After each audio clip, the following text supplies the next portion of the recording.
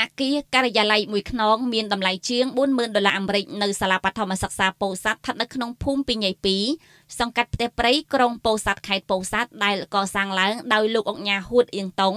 អគ្គនាយកគ្រឹះស្ថានមីក្រូហិរញ្ញវត្ថុហត្ថាកសិករ Limited និងសហការីត្រូវបានឯកឧត្តមម៉ៅធនិនអភិបាលនៃគណៈអភិបាលខេត្តពោធិ៍សាត់សម្ពោធដោយប្រើប្រាស់ជាផ្លូវការ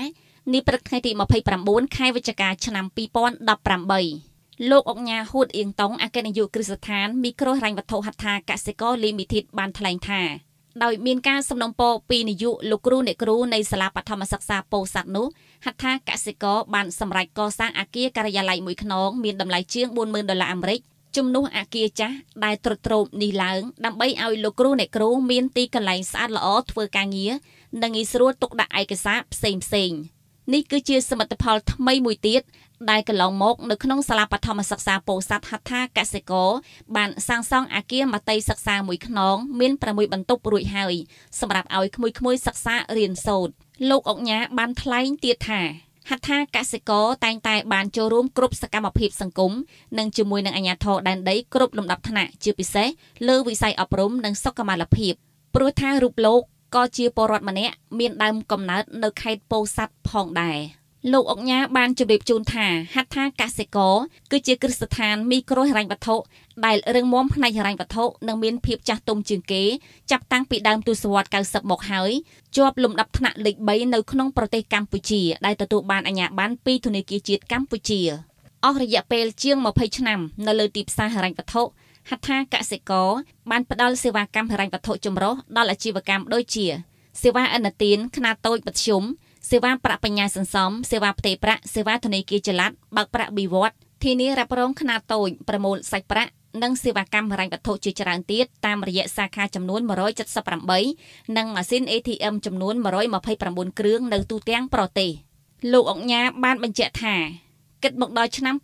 2018ហត្ថាកសិករសមតុល្យប្រាក់បញ្ញើសន្សំប្រមាណ$420អាមេរិកជាមួយនឹងអតិថិជនប្រាក់បញ្ញើសន្សំជាង230,000នាក់ផលប័ត្រឥណទានសរុបប្រមាណ$633លានអាមេរិកទ្រព្យសកម្មសរុបរបស់ហត្ថាកសិករមានចំនួន$843លានអាមេរិកនិងមានអតិថិជនជាង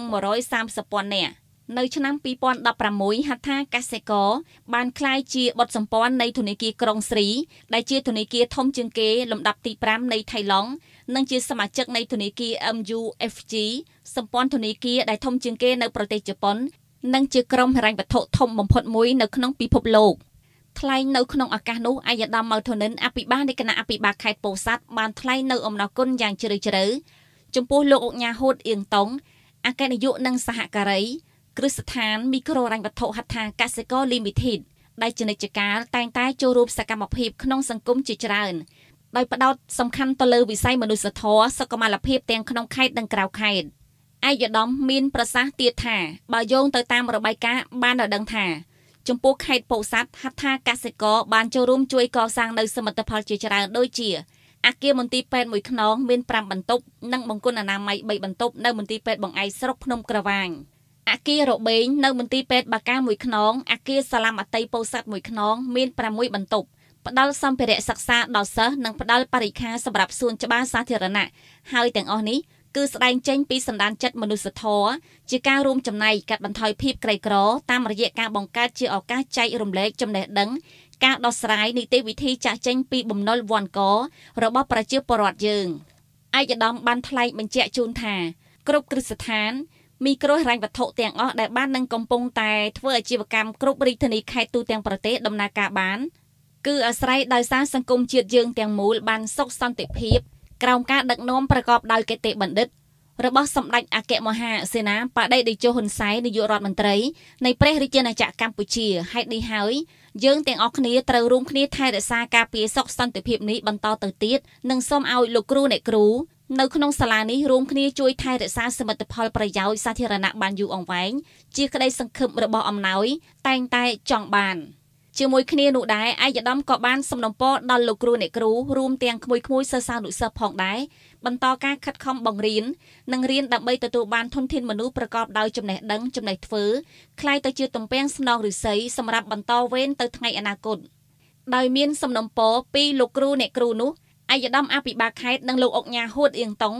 ក៏បានផ្ដល់ជូនទង់វែងមួយកៅអី30ថវិកា$3080អាមេរិកសម្រាប់ក្រាលការ៉ូនិងថវិកា3លានរៀលទៀតសម្រាប់សងថ្លៃសម្ភារៈបន្ទាប់ពីចែកជូនវត្ថុដល់សិស្សពូកែចាប់ពីលេខ1ដល់លេខ3ចំនួន